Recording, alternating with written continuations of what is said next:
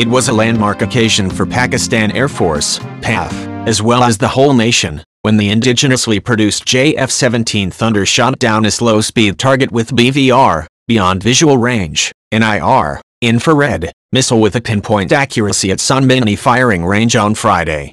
Chief of the Air Staff, Air Chief Marshal Sohail Aman witnessed a live demonstration, displaying PAF's capability to successfully locate and destroy high slow-speed moving targets by employing high-tech inventory of aircraft and missiles, said a PAF press release.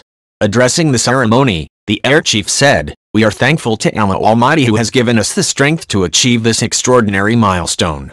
The successful testing of these sophisticated weapons is a testimony of JF-17 Thunder's multi-role capabilities."